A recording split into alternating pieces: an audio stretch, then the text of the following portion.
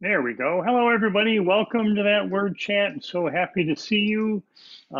Today we have June Casagrande, who I've never met in person, known for a while. I'm so happy to have her as a guest on the show today. I'm sorry, I just realized I'm not on video. There we go. Okay, now, hey, everybody. Sorry about that. Um, June is the author of 5 books on grammar. My first question is going to be, how do you write so many books on grammar? Um, she does a column. She tweets. She's started a podcast, and she's also a freelance copy editor, and she has a background in newspapers. Um, just an all around amazing person, and she's been a friend for years. And but I've never met her in person, of course. Just a virtual friend, like so many these days. So June, nice to see you in person. Nice to see you. Thank you so much for having me. It's kind of cool to see. I haven't seen this many faces in one place in a long Yeah. time. It's kind of fun. It reminds me of Romper Room being a kid. I see Aaron and Heather Uh, and well, you don't need Orly to go through. Lowe. You, Hello, Orly Lowe. Now I you don't can't need to go. lie. Now I can't lie about my credentials working for the community news division of the Los Angeles Times because my old boss Orly Lowe is here. So Oh, that's excellent. I Yeah. didn't start the paper. If I said I started the paper and did all the writing and editing and copy editing, she'll bust me. All right. I did community news. So was this like a community edition of the Los Angeles Times? Is that what you worked on? Yeah, the Los Angeles Times had and still has a community news division that had Hmm. little papers that were inserted in the Times, but published by a separate division. It was California Community News at the time, and then it became Times Community News. And and so yeah, it covered certain communities, and at one point it was expanding, and at another point it was contracting, and it's just down to a few papers now. It's the Orange County, the Newport Beach, Costa Mesa Daily Pilot, which is one of the papers my column runs in, and so on. And it was a really cool experience, and it really teaches you to appreciate local news, and it really teaches Yeah. you to look at the current news landscape with a sense of melancholy, because community news isn't doing so well financially these days, and so makes you worry. Right. Yeah. Right. And that's what I did. We did a zoned editions of the Grand Rapids Press in Grand Rapids, Michigan, and I was the lead copy editor on all the, and of course, it started out big and 20 pages each and 6 zones, and everything was different, and then it slowly got compressed and compressed, and I'm not sure that they're still doing those, but I imagine not, because they're largely doing things online. And it's kind of it's kind of like you say, it's difficult because there's Yeah. so much news at the national level. I feel like I'm doing all the talking here. So it's so much news at the national level, but at the local level, it's hard to find the money to support it. So Yeah. um, so what? So you're not doing that anymore? Nope. I did that probably in the late 90s, early 2000s. So Hmm. I was a city hall reporter and a city editor, and I was a calendar. I did the calendar, and I was a features writer, several different roles in that organization. Hmm. And it was in my job as a city hall reporter covering Newport Beach for the Daily Pilot supplement to the Los Angeles Times that I said, hey, I've learned some stuff about editing that I'm really excited to share. And I've noticed business writers aren't privy to these facts that I've discovered in the Associated Press style book. Why don't you let me write a column called The Business of Language, where I Oh, share these writing tips with business people? And that eventually evolved into A Word Please, which is, it's no longer targeted to business people. That only lasted a while. And so A Word Please now runs in a handful of different papers. They keep shuttering their doors forever, so it may not go no. on for long. But I've been writing a weekly column on language and grammar and usage and writing craft since about, I don't know when it became weekly, but around 2003 or something like that. For forever, it seems like. Hmm. So So yeah, and so you started out like in the business section is. Well, it was a small community paper, and so it was, they didn't really have a business section, but it was just sort of angled that That was the way. focus.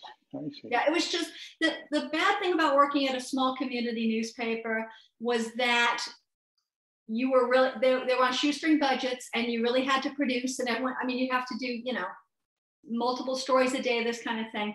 The upside was you had some creative flexibility, and if you had an idea, they'd let you run with it if they liked it, that kind of thing. And so it was just, I have this idea, I want to do this, and they're like, sure. And it evolved into you know, almost 20 years of a weekly column and a couple books and all that stuff. So, and learning a lot along the way. When I look at my earliest columns, I did what so many copy editors do, which is say, you know, it's wrong to start a restrictive clause with the word which. Well, it's not really wrong. It's just wrong in AP and Chicago styles, that kind of thing. So you can trace my my evolution from not knowing stuff and thinking I do to progressive humility over the course of over the course of the years. So that's great. So I was going to ask, I wanted to ask you about that. So starting out, you didn't did you have a background? Were you one of these people who in junior high school loved diagramming sentences, and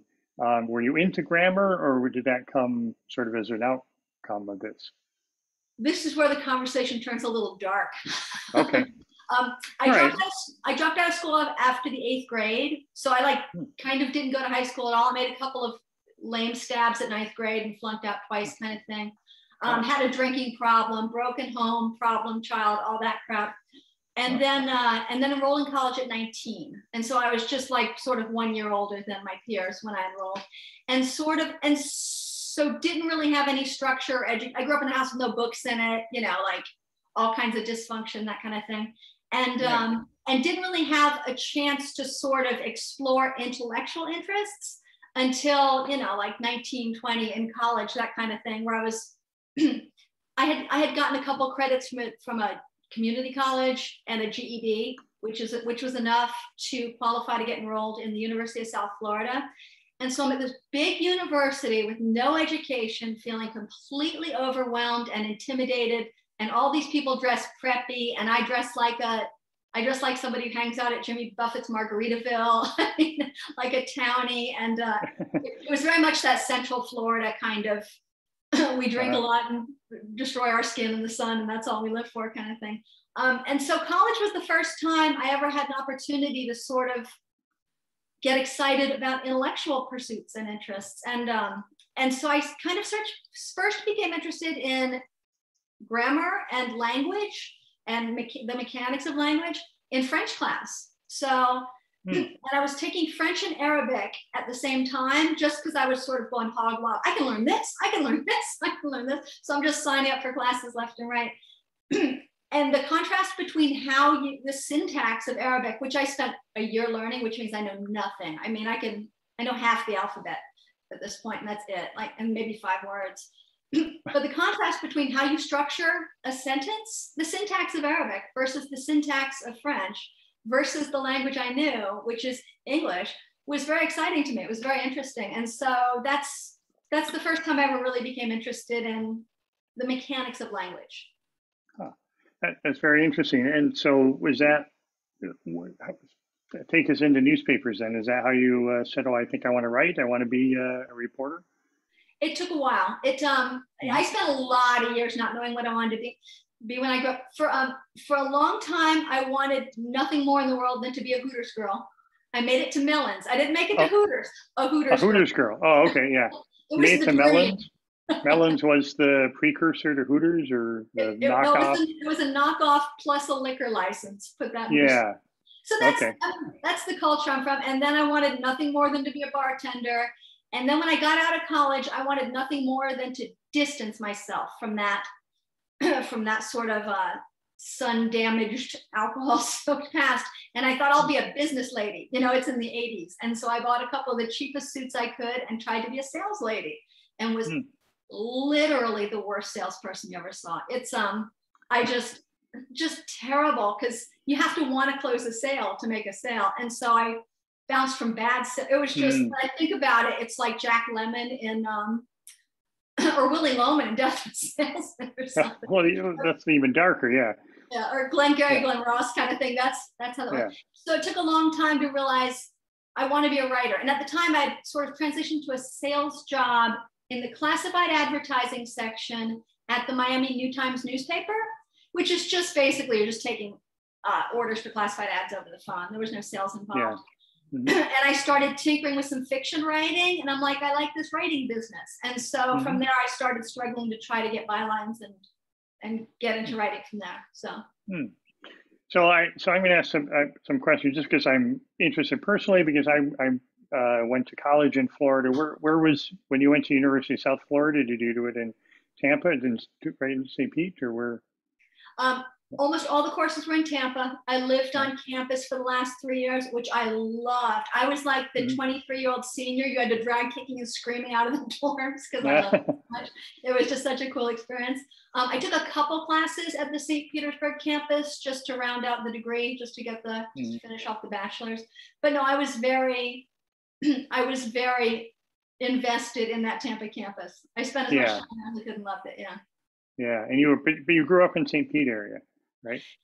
Pinellas County, so Clearwater. So we were sort of unstable and moved around a lot, and so I can probably trace, I don't know, probably 8 or 10 different places in that county we lived. So, but it included Clearwater and St. Pete and Largo and Pinellas Park, and I'll stop now. Yeah, just so you know, I'm, and this is just to show my bona fide Florida connection. I am still a member of the St. Pete Shuffleboard Club. Oh. So don't get down there too much, but every now and then there are two cultures there. There are two. One of them centers around. There are two cultures. One of them centers around rum and melanoma. The other centers around shuffleboard. The other centers around shuffleboards. So that's Florida. I actually think they're combined. I think it's very preppy, yuppie thing to do now. Like the Friday nights, they open it up. You bring your own beer, you bring your snacks, and everybody plays shuffleboard. Wow. You know, it's what the kids are doing these days. Yeah. Real quick, and were you in that same part of Hillsborough, Pinellas area? Sarasota, and I grew up in Michigan. Nice. Just a couple of years in Sarasota. I went to Manatee Junior College when I started, and now it's Florida Community College, Sarasota, something like that. I don't know. But it was in Bradenton, actually, where I went to. Mine had junior college in the name too, and I edit that out and make it community college because it dates me, because it ages me. That's true. Well, they changed it while I was there. Like my last semester, they changed it to community college, or maybe even just after I left. So, so I figured that works. Not that you really need that on a resume, after a certain point, I think. But anyway, so all right. So that was Florida, and then you ended up in California, Southern California, where you've been for quite a while. How did that transition? Early 90s, since the early 90s. Some friends were moving out here. I wasn't, my career in whatever I was doing at the time wasn't thriving out there. And so friends said, come on out. And, when you're in your mid 20s and, you're unattached and the world's your oyster, you pack all your stuff in a car and say, yeah, I'll move 3,000 miles, whatever. And so it was shortly after the Northridge earthquake that I moved to the Los Angeles area. And so before or after? I'm sorry. After. So okay. I used that as a okay. Yeah. I'm glad it wasn't a few months sooner. So yeah. So, and did you go for a newspaper job there? Or? I came out unemployed. So I came out and started temping. I did a little temping. I landed a job at Business Wire. Now I remember. Business Wire is a press release distribution service, and they hire editors. And the main job is just to apply AP style to press releases and make sure nothing, inflammatory is being sent across the wires. Right. And from there, and while I was working there, I saw an ad for a news assistant at the West Side Weekly newspaper and sent it to somebody who's in the room right now, Orly Lowe. And she hired me for my second newspaper job. I had a brief one in Florida as well. So, so that's how I got into the editorial side. All right.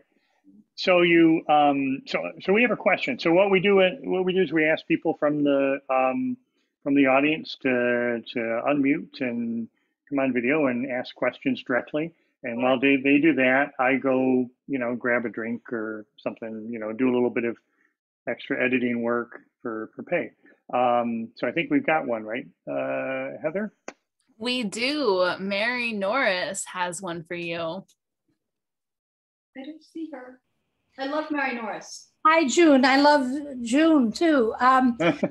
When I was researching my book, I came across your books. And I really admire that you're so prolific. And I wonder how, knowing how hard it is to get a contract to publish a book, I wonder how you got your start in book publishing. I had, the critical thing in hindsight was having platform. And so if you want to sell a book to a publisher, the first thing they're going to look at, besides your credentials, if I wanted to sell a book on gardening, no one would talk to me or look at me. But if I wanted to sell one on a subject in which I can say, I have platform because I have a weekly column in 5 or 6 little community newspapers, that's all they need to say, okay, this is somebody who already has an audience and a degree of authority on this subject. And that sort of allowed me to take a concept. So you just take you need an angle, obviously. It's like, here's some grammar is not a book. Grammar snobs are great meanies is an angle. So you've got a book there. That's not my, grammar snobs are great big meanies. It's not my proudest moment. I didn't know everything then that I know now, but you need a platform and a pitch. And I think it's getting more difficult. I tried to sell, my agent had me put together a book proposal just a few months ago. And she's like, we'll send this to your editor at 10 Speed Press, to the new editor at 10 Speed Press, which is a subsidiary of Random House. And she was sure they'd want it. And she usually knows these things, and they shot it down. So she said, I think it's getting harder in the language category to sell books. So I've got grammar snobs are great big meanies. I opened this to random page, and this is 2006 paperback. Did you say, is that about right? 2006? Yes. Yeah. Yeah. I just happened to open it up to how to impress Brad Pitt. Let me do a little reading for you. I'll try to do it in your voice if I can. One of the best things about living in Los Angeles is that here you can be pretty much anything you want to be, and nobody blinks an eye. You can walk around with your hair dyed blue. So Heather, 2006. It was 2006. Yeah. Now, of course, you can do that anywhere. Anyway. Grammar snobs are great big meanings. That was the first one, and then so what is the order here? Then mortal syntax. That one flopped. The next one. Did it really? Why did it flop? I don't know. One of the biggest reasons books flop is you're not working hard to promote them. And I was getting married right around the time that came out, so I wasn't focused on it. But also, it was sort of an afterthought to the first book. It wasn't really. It was just more of the same. So. Yeah. Right. Okay. All right. We did have another. I think we have another question, don't we, Heather? We do. Yes, from Christine Steele. Christine, do you want to unmute? Also in California. Hi, June. Hi, Christine. So I have this book I refer to a lot. I always wanted you to sign many of the books that I have of yours, but I don't recall you doing any book signings. I wondered if you had done them, if you would want to catch up and do some book signings. Was curious about that. I would love to. If you ever want to mail books to me, I'll sign them and mail them back to you. So I'd be happy to sign yours. And sure, it's like the thing about book signings is publishers set them up so you can just draw more attention to yourself in your book and that kind of thing. And so as an author, it's like, yes, we want to do book signs. Everyone you can hook us up with, every opportunity we get, because it's part of raising awareness. So yeah, hook it up. Can I sleep on your couch? Yes. I don't think you need to. How, you guys are both in LA. I mean, how far away are you? Yeah, I'm in Pasadena. Oh, no kidding. Do you know where I I was following you on the freeway one time on the 110 South a long time ago, before the quarantine. And I was like, oh, there goes June, because I think your license plate frame gives you away as well. It was into downtown, right? You were following me into downtown. I forgot that was you. Yep. Yeah, I live in Pasadena too. Yep. Okay. How big of a place? I remember I have a bumper sticker that says "Grammar snobs are great big meanies." That's right. Yeah. Oh, yeah. okay. It was a bumper. It wasn't a license plate. Follow me for grammar. Yeah. No. So one other quick question. At the back of the book, it says that you, at the time, were teaching for UC San Diego Extension, the copy editing program. I'm now teaching for them, so I've referred your book a lot. It's helping, at least with this one. Everyone will discover the rest of your books. But yeah, how long did you do that? And I know Mark used to teach for them. Aaron used to teach for them. I did it for a while. I hit a weird sort of HR glitch, which I won't bore people with, but they kind of automatically enroll you in a little retirement program where they take, $80 or whatever out of your check and put it in this thing. And it created a tax snafu on my end because of my husband's business that I ended up working for free one semester, basically, or like I did the whole course. I ended up making like $40 or something, and it was too hard to work around administratively. So I liked the work, I liked the organization, but it was just one of those weird things that sort of steered me in another direction. So. Oh, okay. Christine, your cat made an appearance, and everybody perked up at that moment. Oh yes, here she is. Wait, it was a different cat, wasn't it? I've got two cats. Okay. So yeah, if June wanted to come to my couch, hope she wouldn't mind Chloe. Chloe's beautiful. Yeah. So, Christine, I feel a little bit guilty about this, but one of my questions was, I have 2 copies of the best punctuation book, period. And, I don't know why I have 2 copies of this, but they're both signed. You do? I do.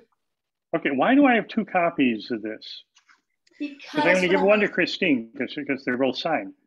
Well, you know what? I started buying duplicate books when I see them in bookstores, and I'll save them for the Aces silent auction. But a signed book is even better. When I first wrote that book, I faced a little dilemma, which is, do you do AP style? Do you do Chicago style? Do you wing it and use your own judgment? And if you use styles, what do you do to give advice on the subjects that the style guides aren't specific enough on?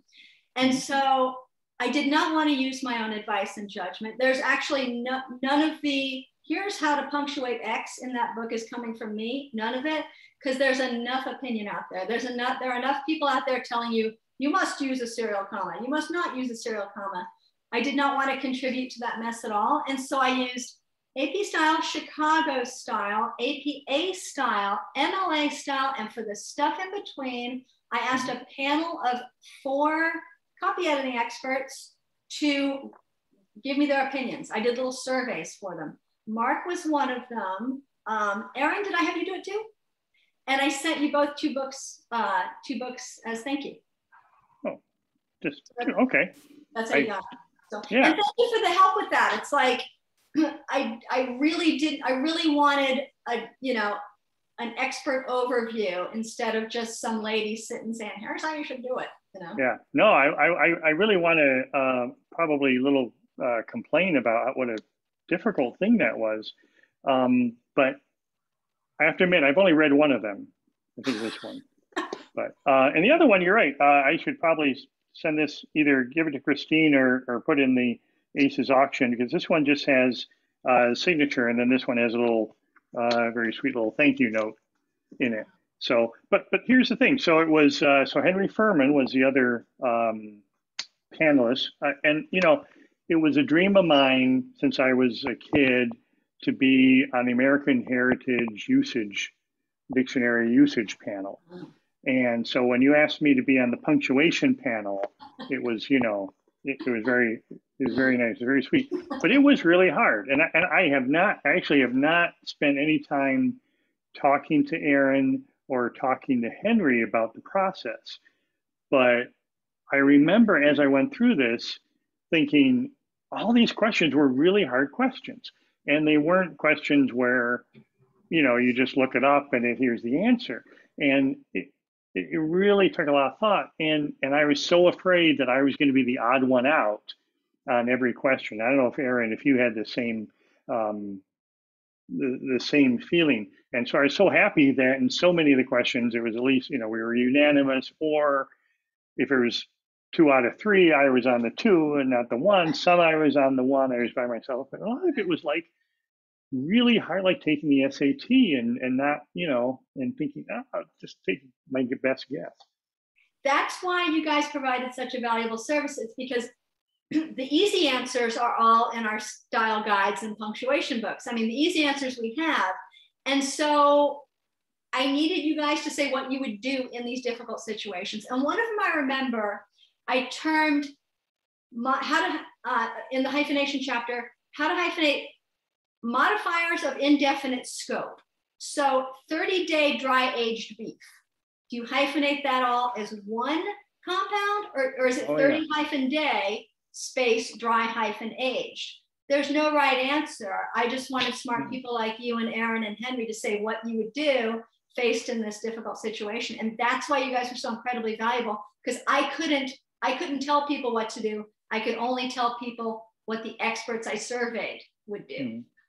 Well, I think it was a great experience. I think, and it's interesting you bring up that point, because first, just yesterday, I saw a case of, that multiple hyphenation question, and I wondered, how do I hyphenate that? And I find myself mellowing more to just using, the hyphen at the end.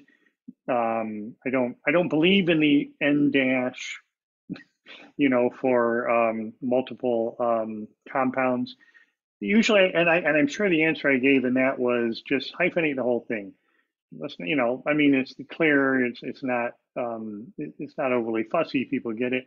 But now I don't know. I mean, that's the thing. You change your views. So the answers I gave, I might give different answers now. But it's not 30-day beef that is dry aged. It's 30-day dry aged beef. So which words are we marrying here? I don't know. It hurt my brain, so I just gave it to you. Oh, right. Yeah. Right. Yeah. Oh, okay. On that one, I probably would not do hyphenate after day. Right. Right. Yeah. Right. Okay. Right. I that didn't. might have been unanimous anyway. Yeah. Oh, really?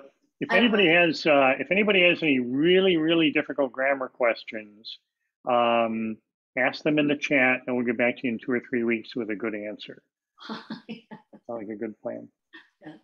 All right, so that was so you had a book before, and this is really, and I just want to say this is a really nice book. I mean, this is so useful, and not only because I'm in it, my name's in it, but because it does. I go to when I research grammar questions, I'll tweet about grammar and I'll look things up, and I find that a lot of the punctuation and other things, you can't really find an answer. You go to something that's really detailed, and I don't know that it's not in the Cambridge Grammar, for instance, but you go to these sources and you find all the basics, all the easy stuff, and the stuff that's really hard, just it doesn't get mentioned. So, sorry, very much recommend this book, and I really like your.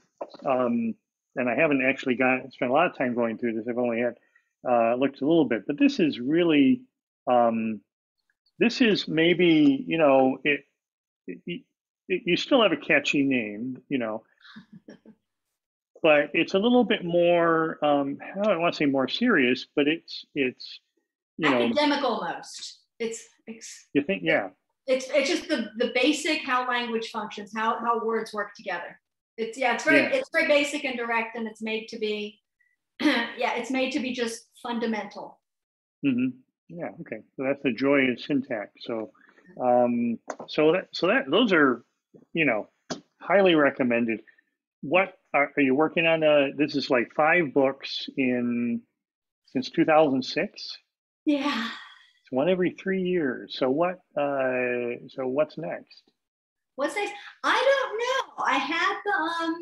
I haven't had the inspiration to write another language book. You sort of at one point you've said everything you can think to say on the subject, and I'm hoping inspiration strikes again.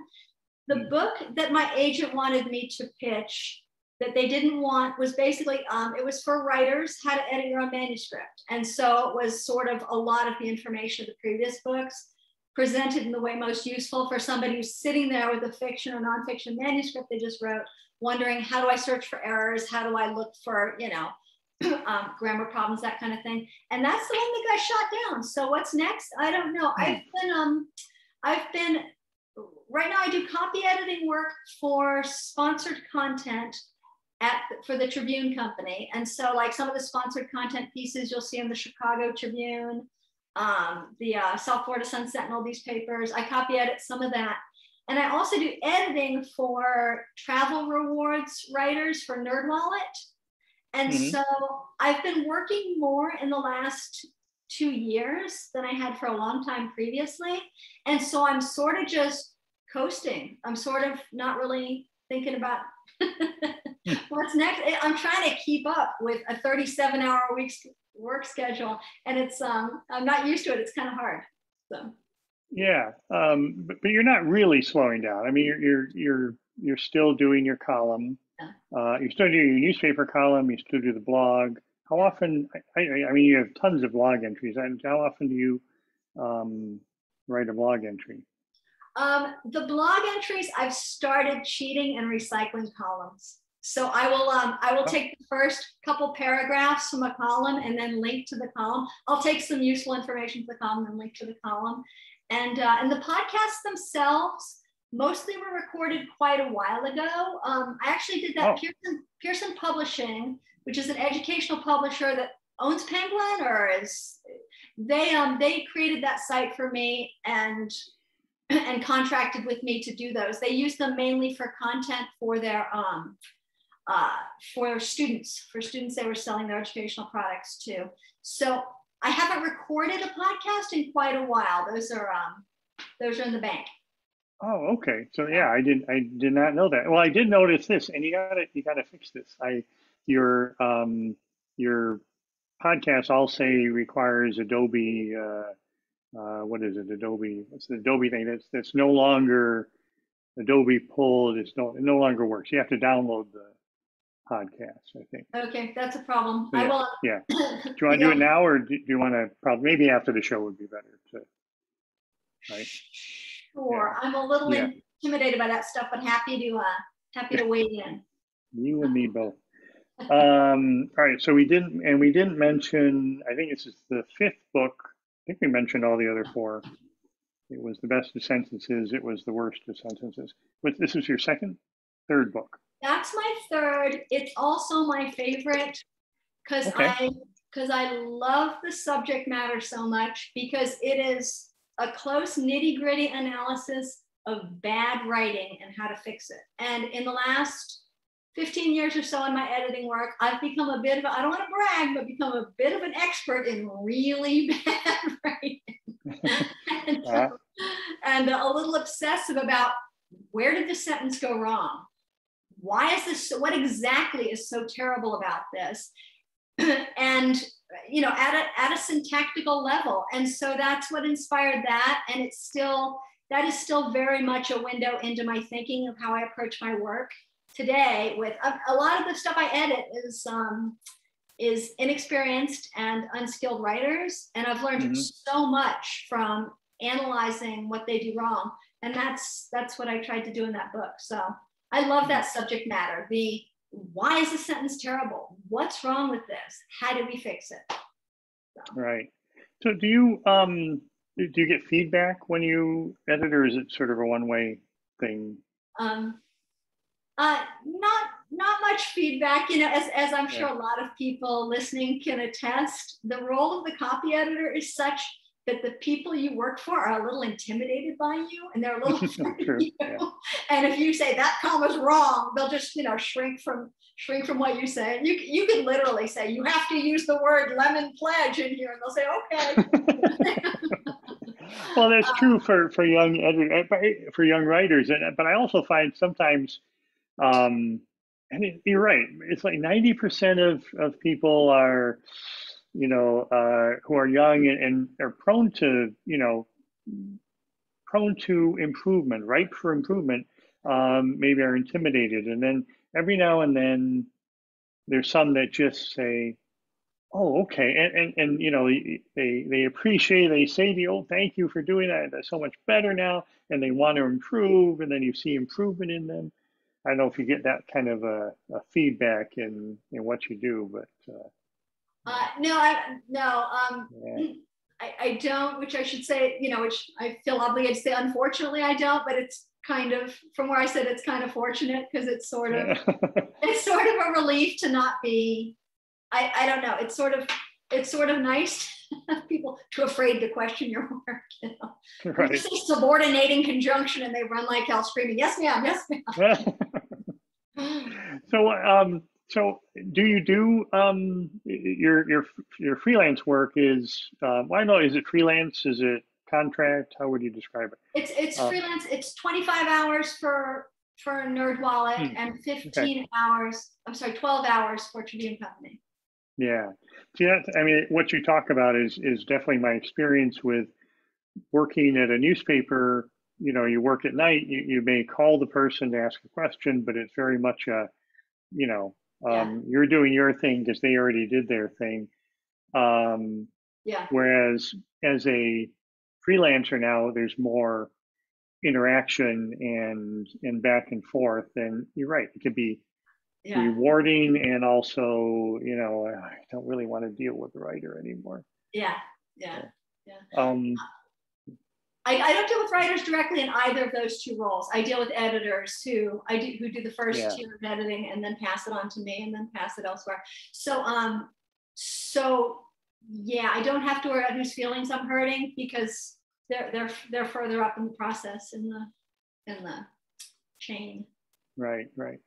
Okay, if you have questions about subordinating conjunctions or anything else, we have please ask them in the chat and we'll get to them. And I think we've got a question lined up. We do. Our next question comes from Heidi. Heidi, if you want to unmute and ask. Yes, thank you. I wrote that the topics that you described a few minutes ago now and that you originally wanted to publish in your last book resonated with me since I teach academic English and English for specific purposes to graduate students at the university level, obviously. And I wondered if you've considered offering some of the content that was going to go into that book in another format. So for example, in podcasts or in an online course, or if there's some way that you could still share that with people who would be interested in it. Well, question for you, Heidi. If I do I have to split the royalties with you? Because that's a good I hadn't considered it. It's when you work with an agent on a book and the agent has a relationship with a publisher and they're your advocate and stuff like that, the thought of doing anything that would circumvent them feels a little disloyal. It's a little like, okay, well, I'm going to take this project that you put, some blood, sweat, and tears into and sell it elsewhere in a way that cuts you out of the process. But it doesn't necessarily have to be that way. I mean, you've given me much to think about, Heidi. I guess I should. I'm going to think about that. Right. Yeah, that would be wonderful. I now understand a little bit more where you're coming from. But yeah, I'm sure that there still would be many people who would find some part of that information quite helpful. Yeah, there's a lot of good information. Everyone listening to this has a lot of good information that there's big demand out there for. I mean, I recognize so many of the names. I'm saying Carol Sollers here and Hi Marian. We are the possessors of some very valuable, helpful information. The question of how we can get it to people, to a larger audience than just our clients, is always a tricky one, and it always takes market forces into account. If you want to sell a book, you have to convince a publisher that you can have a success, they can have a success on their hands. And that's tricky to convince them you can do, and it's also tricky to do, so. Where do you teach, Heidi? I teach actually at the University of Paderborn in Germany. So I'm Canadian, but I did a PhD in Germany and then married a German, and now I'm based in Germany. So. Okay, so you're teaching the graduate student level. You're teaching English.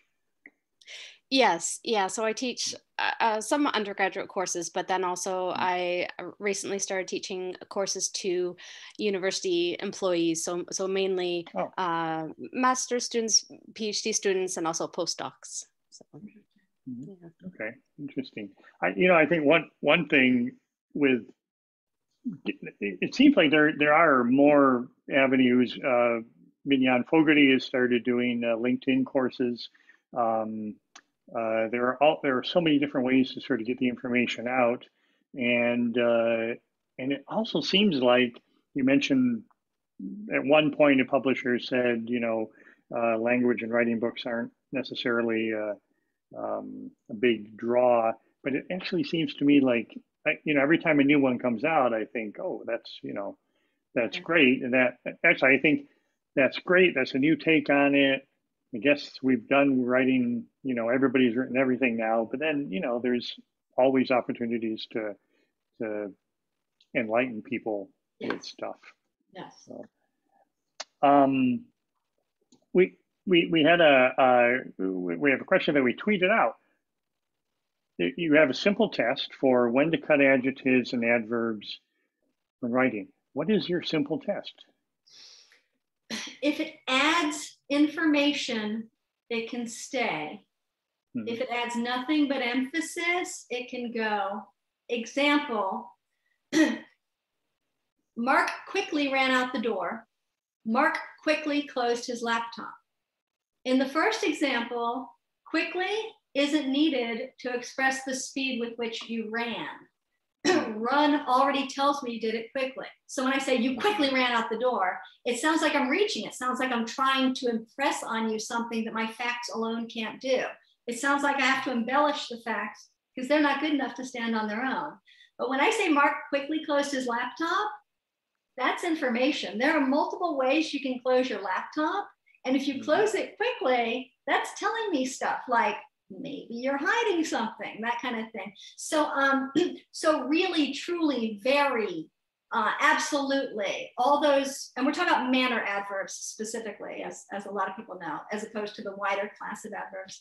But anyone that just adds emphasis, any adverb that basically says, please, please hear me say this, get it out of there. Let your verbs, or in case of adjectives, your nouns do the work, do the heavy lifting. But if it adds information, if you are quickly closing your laptop, that one needs to stay because you're giving so much to the reader with that one little word. Right. Okay, excellent. So what trips you up these days? What you've written 5 books, you edit every day. Are there some things that you just, as you're working on something, you say, oh gosh, how do I do that? And you have to grab a resource. The thing about being an editor or a copy editor or anyone who walks around claiming to know the first thing about language is it's a constantly humbling experience. I had to choose not to say humiliating. It was a tough choice, but I'm going to stick with humbling because you can just never, you have to accept that you can never feel 100% confident in anything. And that's why copy editors keep style guides handy all the time. So what trips me up lately, sometimes it's the same stuff that I knew really well backwards and forwards 10 years ago because you forget. Sometimes it's new stuff. I'm afraid I can't come up with any examples, but things I thought I knew, suddenly not only don't I know them anymore, but I forget where I learned them in the first place. Right. So all I can answer is lots of things. I can't give any specifics, but but being a 9th grade dropout in a college setting was really excellent preparation for this because hiding one's ignorance was not an option. It was, I either have to reveal that I have no Mhm. idea what you people are talking about. I can't play it cool, be like, yeah, I know who Yeah. Aristotle is. I couldn't do that. I had that, was he the dude with the robe? I had to be willing to ask the stupidest of stupid questions. And that was excellent training for this job, where it's just a constantly humbling process day after day of not knowing stuff people think you're an expert in. Mhm. That's great. That's great advice. That's advice I always tell people. Embrace your ignorance. Yes. Don't, because once you start saying, "Oh, I got this," Yeah. I knew a copy editor who, and a lot of copy editors do this. I don't necessarily fault them because maybe it's not a good example, but he said first thing he does is turn off spell check, and I thought, why would you take away something? Yeah, because it's Word and it makes mistakes, and I don't need it. Why would you not use a resource that's available? My problem is hypercorrection. Same sort of thing. I'll forget things, but then also I think I know things, and I know things so well. It's because I just realized that there's something about that that's wrong, but I've forgotten which way is right, and so I'll make that mistake. What resources do you draw on? What's near when you work? What's near your desk? Your own book? Right now, most of my work is in AP style, so I just keep the AP style guide. So, so that's mainly it. Usage guides like Merriam-Webster's Collegiate Dictionary of English Usage. I think I got those words right. And Garner's Modern American Usage. I reference those quite a bit for columns when I'm sort of exploring what's this usage issue that I can discuss and make interesting for readers. So I reference usage guides and dictionaries quite a bit. Oh, I actually have a question for others. I'll finish the sentence first. I reference usage guides and dictionaries quite a bit when I'm writing columns. But for my editing work, it's almost all AP these days with a little bit of Chicago, because I do a little bit of magazine editing. But here's my question. When I first started really drilling down on AP style, AP's default dictionary was Webster's New World College Dictionary, and the Chicago Manual of Styles Dictionary is Merriam-Webster's Collegiate. Does AP Styles still use that same dictionary? Because they don't seem to, the dictionary is harder and harder to reference online. So anyone who can tell me what the default dictionary I should be using with AP is these days? It is still that one. Yes, it is. It is still this one. It is, and you can get it. The only place you can get this online, the only place to get this is with a subscription to the Style Book Online. So do you have the online AP Style Book, or do you just use the? I don't. I've been using hard copies. I'll be getting the online soon. Merriam-Webster's dictionary. I'm sorry. That one is Webster's New World. Yes, Webster's New World can be referenced at dictionary.com, but when you type in a word at dictionary.com and you click a drop-down menu next to the word, it will tell you the sources. It might be American Heritage Dictionary, it might be a web dictionary, it might be that one. And so I tend to go to, is it dictionary.com? M-W? That one is searchable online, kind of, but it's one of 3 or 4 different references, all used by the same website. Right. Okay. And it may be a previous edition. I know it was for a while. It was the 4th edition, not the new one. I got books. I got nowhere to put them. I do AP Style Book Online, and I add on Webster's New World, which and here's the thing that not many people know. It's still actually being updated, even though Webster's New World is not in an extant dictionary anymore. And who knows with publishing mergers, but I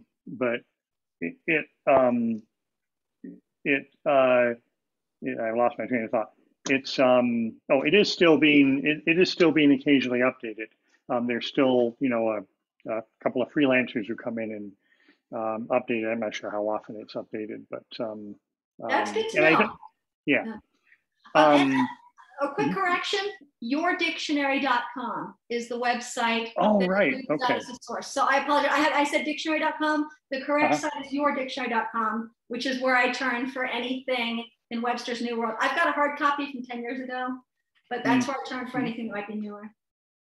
Okay. So thank you. Yeah. Yeah. Oh, you're welcome. I'm glad to help you. I should just, do you have any other questions for me? I think we have a couple of questions from the crowd. We've got one from James. If you want to unmute and ask. Oh, hi, June. Oh my goodness, James. Just thinking about my own experience where occasionally I need to go looking back at something I've written to remember a particular fact, because I have a bad habit of researching things, writing, and then immediately forgetting. And I'm wondering how often you have to go back and look up things in your books. I remember at my job, my work right now with Tribune Company morphed out of a job that was editing sponsored content at the LA Times in their office. And at one point, a colleague there turned around and said, "Are you looking something up in your own book?" I was looking it up. Which I spun into a sales pitch. Yes, please buy it. Consistency It's is important. good. It's better than an author. But a lot. It's the nature of the. What are some things I still have to look up? I think as your brain ages, just information just starts mushing together, and the words "if" and "of" start to look more and more alike every day, and it's harder to distinguish and stuff like that. So yeah, I have to look a lot of stuff up that I knew last week. Yeah. So I would say, I mean, if you look in the AP style book, if you're doing the AP, but in your own book, you're probably focused on things that you're interested in, and it's less of a comprehensive thing. You probably know 85-90% of what's in the AP style book, and it's those few things that are questionable that you can probably go to your own book and look in the back and say, how's that done, right?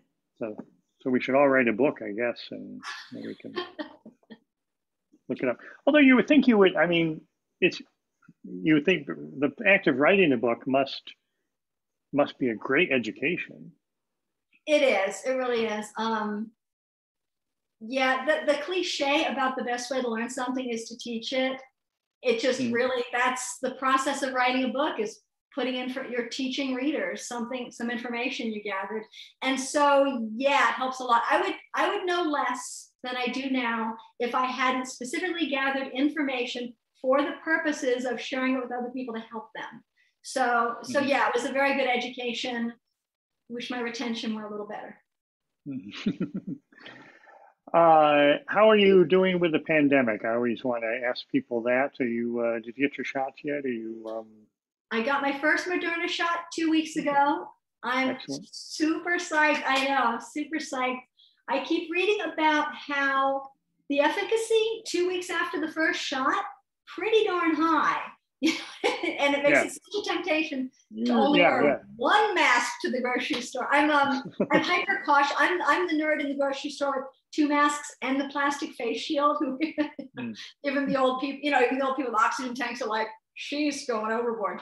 But I'm psyched. I'm super psyched because the end's in sight. I just scheduled my second shot and might have bought some plane tickets. Don't tell me. Oh, you might have got. Oh, excellent. Well, we've been trying to get you to come to an ACES conference for years. Well, if you want to have it in Honolulu, June 8th through 13th, I'll be there. Maybe we'll do that word chat getaway. I think that sounds like a good idea. Attending an ACES conference is absolutely on my to-do list. It's I regret missing the last one before the pandemic. it was clear early on that wasn't a possibility for me. The one before that, I was this close to booking, and then just life. So I want to come. I get so jealous. I see all the photos of everyone having fun, and I'm like, I know her from online. I know him from online. It's I'm really looking forward to it someday. It's obvious you put on a great event. All right. So next year it's in San Antonio, which is, you know, reasonably close, not as far as Honolulu. And then the year after that, it's here in Columbus. So I think you should commit to coming to Columbus, to my town, and we can get lunch and hang out and stuff.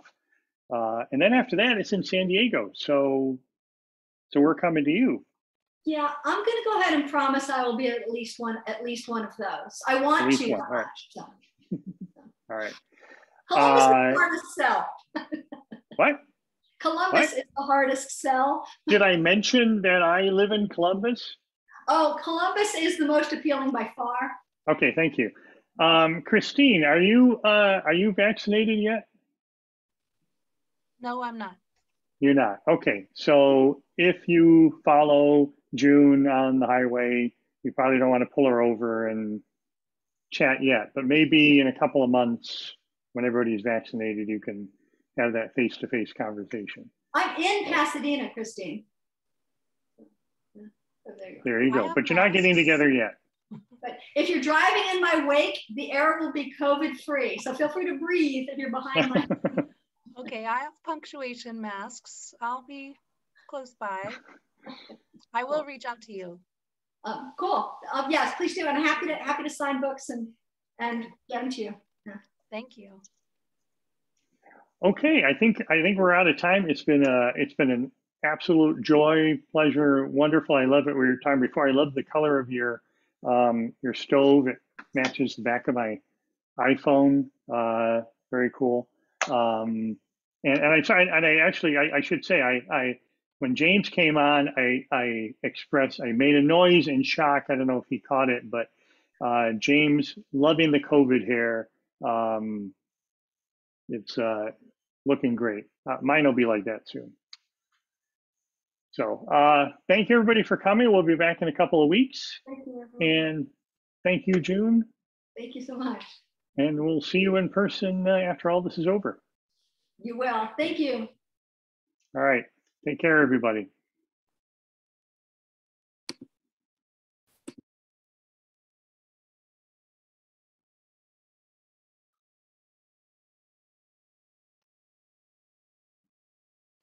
And usually we have theme music at this point, but we always manage to have it not work right, and then we fix it in post-production. When you see it on YouTube, it looks like we know what we're doing. Yep. No music of it? No. All right, everybody sing along. Da da da da da da da da da da da da da. All right, that's right. You know what? We'll replay the. We got your. Oh, there it is. Reviewing Heather's screen. Oh, it's going. There's no music. Okay. Yeah. That's funny. I didn't even see the screen. I didn't realize it was playing. I'll just keep talking over it. All right. Thank you, everybody. See you in a couple of weeks. Oh, I should. You know, I'll take the time right now to say we've got. We're doing a happy hour. That Word Trade is sponsoring the Freelancer Happy Hour on the Thursday evening of the ACES conference. I want to say it's the 21st. Might not be. It's the Thursday evening, half an hour after the last session on the Thursday of the first day of ACES.